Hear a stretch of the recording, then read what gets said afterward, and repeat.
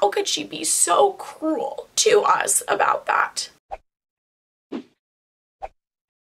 Hi fellow health-seeking humans, I'm pissed and I'm sad. I wanted to tell you what my mom's really good friend of literally almost 50 years, what she did was so bad that it ended their friendship. She basically called and told us that we focus too much on my illness and that is what contributes to how bad this illness is. I don't know how far she was implying that how much we focus on my illness makes me sick. I don't know if it was we should just work more on having a better attitude and stop focusing on it, ranging to you focusing on it is making you more sick and it's psychosomatic. I don't know where on that scale she felt, but even if it was over here, it's unacceptable. She literally told my mom to read a novel. My mom's always reading a novel.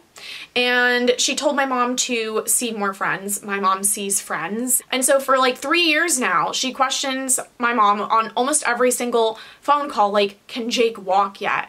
And the answer is, no, bitch, I can't. You dumb bitch. If she watched any of my videos, maybe she would understand that I can walk, I just can't be on my feet for more than 15 minutes in an entire day, and I can't walk for 15 minutes. It just means I can only stand/walk for 15 minutes because I haven't been able to treat Bartonellosis, which is essentially a small vessel vasculitis that impairs the blood flow to my nerves, and when I do that, you get ischemia reperfusion, and that causes extreme pain. It's not that complicated.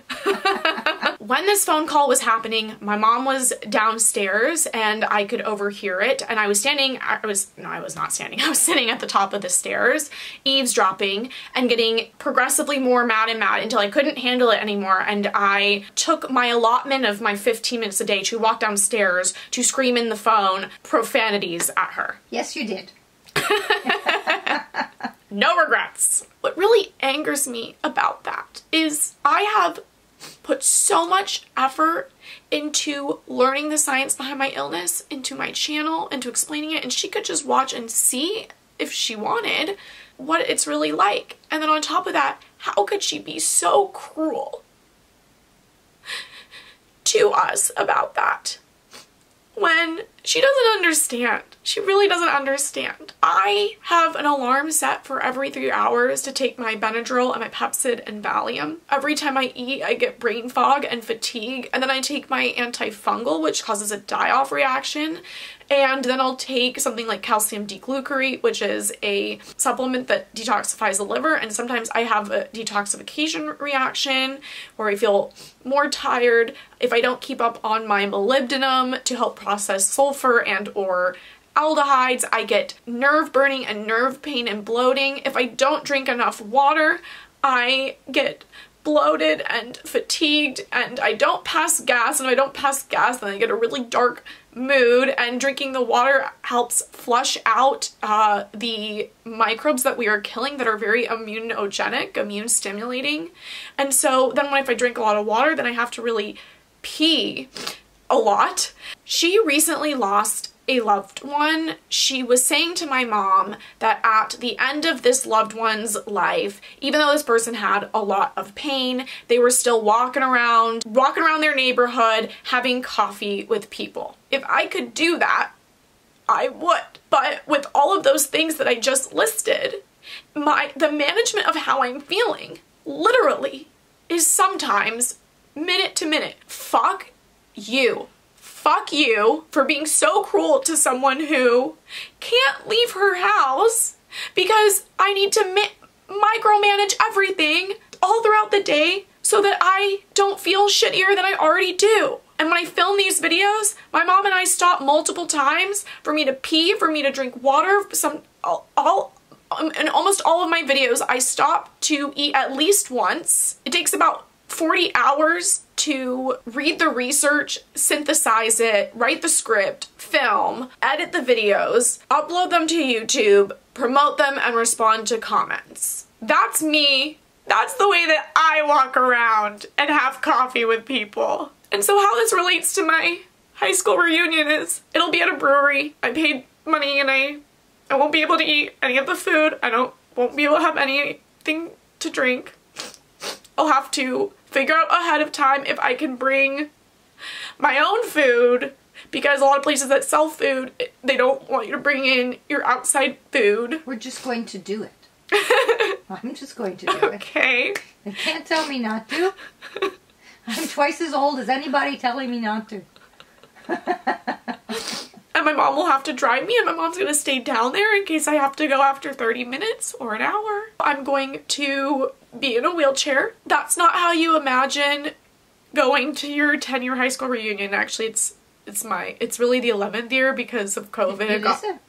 Really? Yeah.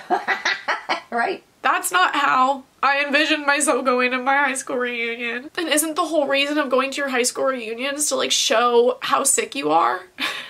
Not how sick.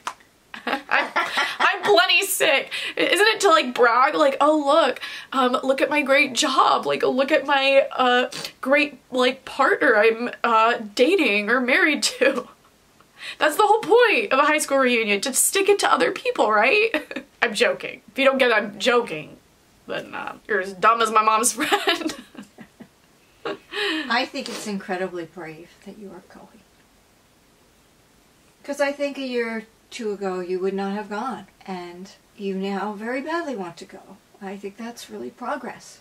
You can't gossip with your friends about a high school reunion if you don't go. That is true. I don't feel brave. How's my makeup? Oh no! I thought this was water resistant. It wasn't ready for a flood. I don't want people to feel awkward though, and not be able to be like, what have you been up to? Because it's like, many people know what I've been up to because it's on YouTube. Trying not to die, what have you been up to? Well, you've managed that. You've been successful. Yeah, and you know what? That's makes me so mad because it's like, what she did, if she, like, you try not to die, okay? Or you try not to have your kid die. Yes. Yeah. Your only kid. Not like if you have more than one, it makes it okay. So, since I like to stick it to people, I'm gonna get better to throw it in her face. I begged her to just trust me, knowing me for 50 years, trust me that I know what we're doing here and what has to be done. So I told her she was breaking our friendship. She was breaking our friendship. And she wouldn't stop. So I said, okay, it's broken. Goodbye. And me calling her See you next Tuesday? see you next Tuesday Didn't help her change her position, but I don't know why. It's very persuasive. Hi, Pipey. You know I'm crying. Come here. You love me. I love you. I love you. No, don't lick me. And when the brain fog came in, it was like my body's already been taken away from me and eating, and now this is taking my brain too. That was like kind of like the last thing I had. Just know, like, when you're watching my videos, like, I'm going through it too, even if I don't show it. There's just no vacation, and I think about, like, what if I just had one day of being normal, and then I could go back to regaining my health. And what would you do? I would ski. Well, okay, so in this fantasy, can I be in multiple places at once? Absolutely. Okay. It's your fantasy. Okay, I eat a fancy breakfast, lunch, and dinner. One of those is sushi. I get to get drunk and party, and I get to spend good, no strings attached time with my mom and my friends. That's what I would do on my vacation day. And I want to hear what you would do on your vacation day. So please let me know in the comments below. Those are just some of the things I'm doing on my vacation day. I haven't fully fleshed it out yet. Oh, and in this fantasy, I don't get a hangover. That is a fantasy. Oh, I want to do silks. I want to do silks on my vacation day. In this fantasy, I have like a really smart, sexy, nice, funny partner who's good in the sack. Okay, now we're really reaching. So yes, let me know in the comments below. You have one day vacation from your illness. It can be whatever fantasy you like. I mean, don't tell me like your sexual fantasies. Don't Don't tell me that. And I look forward to reading those comments. Thanks for watching, fellow health-seeking humans. Mwah.